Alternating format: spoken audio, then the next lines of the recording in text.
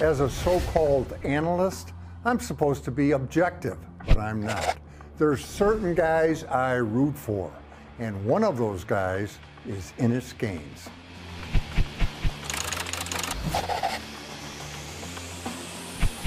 Thump, as they call him, had 2 major knee injuries at TCU, went undrafted and unsigned, and worked for DoorDash waiting for his chance.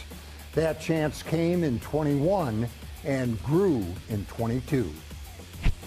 Signed off the practice squad late November, Thump became a core member of Rich Bisaccia's special teams, and here's why.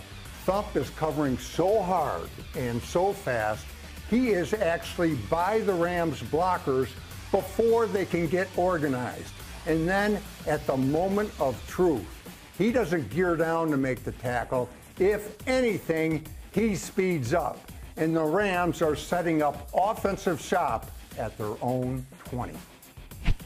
To the Dolphins game. And you know, back in the day, we used to joke that kickoff coverage makes cowards of us all.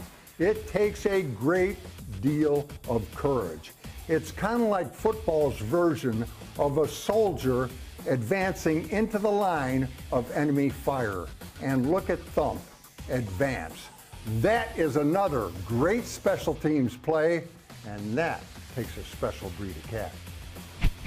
Thump also got his very first taste of defensive action against the Dolphins, playing some nickelback, and the Dolphins thought they could get away without having a blocker for the new kid at nickelback. They could not have been more wrong. Thump knifing in off the edge, upending the ball carrier, and holding him to a gain of just 2. The Vikings didn't make that same mistake. They've got a blocker for Thump, and that blocker outweighs him by over 100 pounds. But watch Thump. He gets underneath him, he goes through him, and he and Isaiah McDuffie make the stop after a gain of just 1.